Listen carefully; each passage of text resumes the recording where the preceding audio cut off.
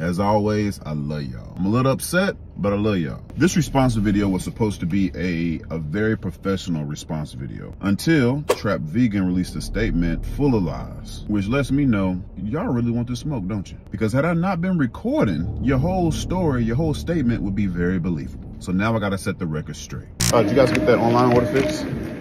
That online situation?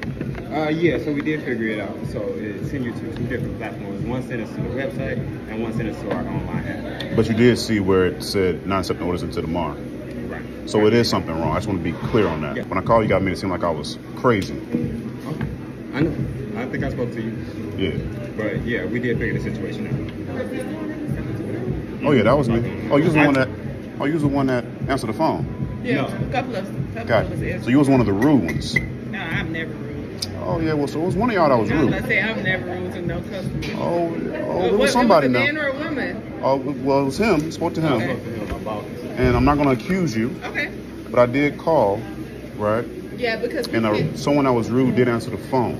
Oh, It made it seem like I was crazy when I said there was an issue with the online order.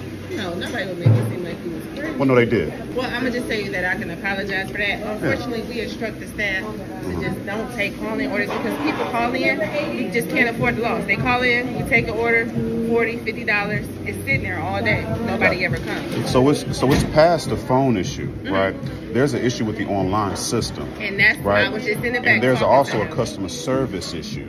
Oh, okay. So we're actually past the. I understand you guys want to accept phone orders. I understand that. Yeah, yeah. And I appreciate that. Yeah. But I'm patronizing, right? Yeah. I'm spending my hard-earned money, We appreciate and I don't it. appreciate when I call the attitude that I was given.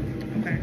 Well, we could definitely work on the attitude, and we can apologize for that. But I know that, we try to just instruct them to just not take online orders, and they could have, maybe walked you through it or whatever, pulled it up here from our phones or something like that, tried to walk you through it to maybe see where the disconnect was, because all they know is just don't take. Well, it's a huge disconnect because when you go Yeah. online and try to order now, it literally says not accepting orders until tomorrow. That's what I was trying to And explain. you know what? I think so.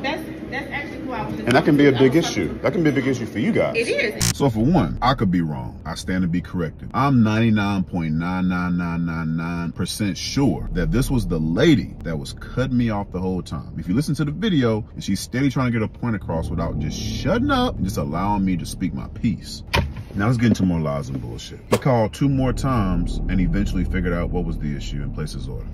All right, I called way more than 2 more times. And yes, you're right, I finally figured it out. After a whole hour of trying to place the order online, after a whole hour of trying to place the order through my iPad, after a whole hour of calling y'all trying to get my point across, you're right, I finally figured it out. And to be honest, it shouldn't have took that long. If you would have just shut the up at the beginning and allowed me to explain what was going on, this situation could have easily been rectified. It would have never gotten this far, but you didn't.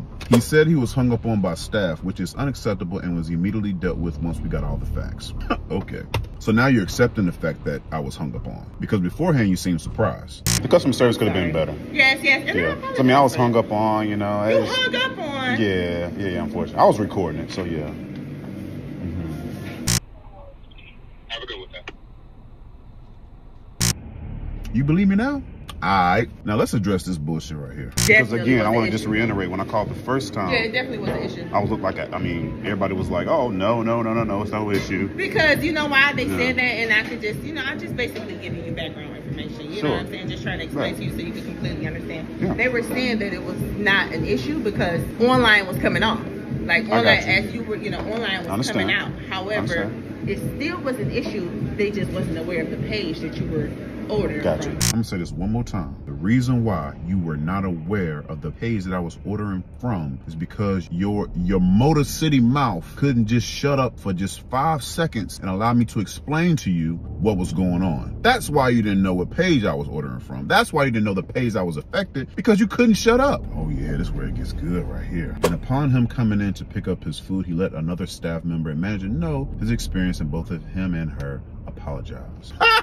So for one, the lady did apologize. It wasn't sincere. You can tell she was just apologizing just to be apologizing, just to say she apologized, which is okay. At the end of the day, it's an apology. But homeboy, oh, he ain't apologized at all. As a matter of fact, he admitted to making me look crazy.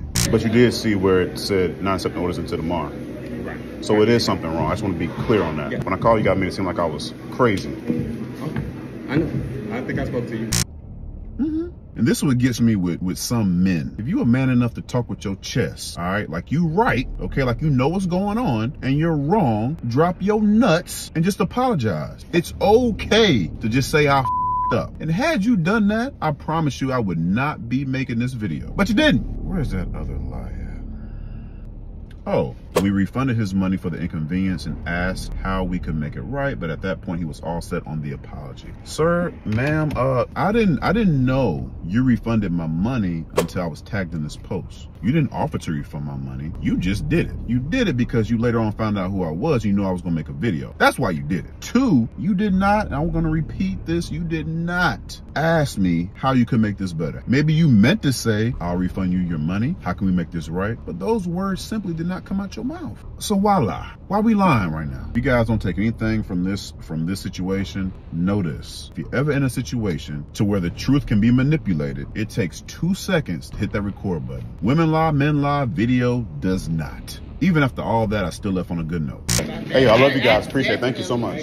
For one, I want to apologize to you guys for even talking about this. I love eating, all right? I love reviewing food. I will not allow myself to look crazy out here when these people out here lying and throwing shade on my name. I won't allow it to happen. If you're ever in the Detroit area, check this place out. I love y'all. Thank y'all for changing my life.